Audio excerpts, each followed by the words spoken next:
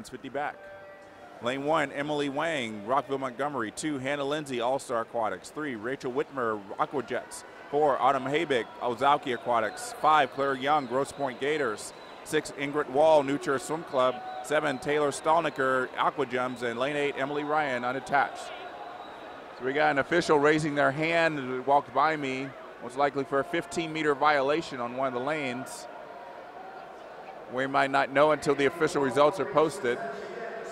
But we do have somebody under 30 seconds. Actually, we got 3 swimmers under 30 seconds. We got Autumn Habig in lane number 4, 29.66. And in lane number 2, that's Ingrid Wall, 29.88. And then